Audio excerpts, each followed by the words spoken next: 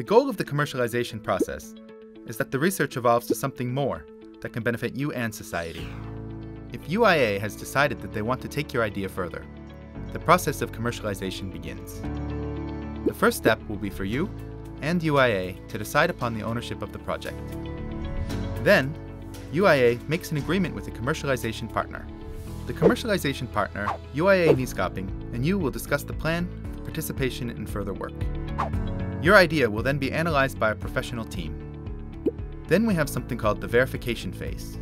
Our team performs activities such as impact exploration, business development workshops, funding advice, concept testing, rights protection, prototyping, and establishing contact with customers and users.